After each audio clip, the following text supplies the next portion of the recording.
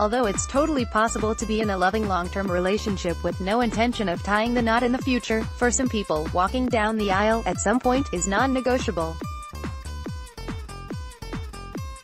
Even if you know you want to get married, depending on how long you've been dating someone, communicating this may feel a bit intense. This can be especially true if you've noticed any red flags your partner might not want to get married.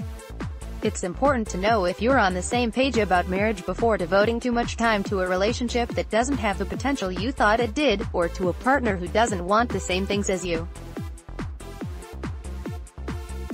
I spoke to prominent LA-based relationship therapist Dr. Gary Brown to find out more about the signs your partner may not be open to marriage. According to Dr. Brown, the warning signs are surprisingly straightforward, and if you notice them, it's definitely a good idea to speak up as soon as possible.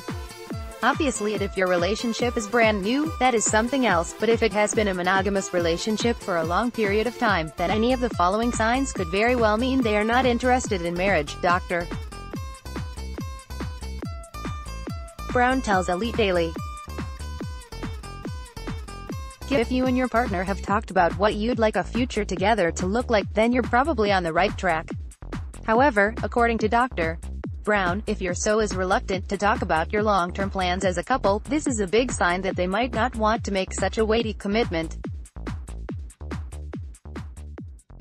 Although it isn't always easy, embracing each other's families is usually a sign that someone sees long-term potential in the future. But if they aren't willing to meet or spend time with your family, this could be indicative of a bigger hesitance to make such a weighty commitment.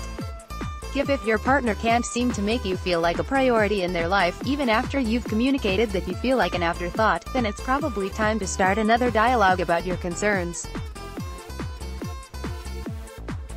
At some point when it hits you that your partner may not be interested in marriage, I simply recommend that you start a conversation and share with them what you are noticing that indicates they may not want to get married, recommends Drive. Brown. If another signal that your so isn't too keen on the idea of putting a ring on it is that they avoid talking about marriage in any capacity, or they talk about it in a way that makes it clear they think it's a bad idea. If this is the case, Dr. Brown recommends avoiding harsh judgments.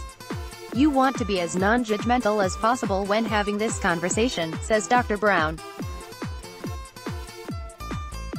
They may likely feel defensive if this turns into what they perceive as an interrogation or being backed into a corner. Ultimately, long-term relationships are almost always going to require some type of compromise. However, it's also important to realize that some things are inherently deal-breakers and only you and your partner can decide what you are and are not willing to sacrifice to keep the relationship going.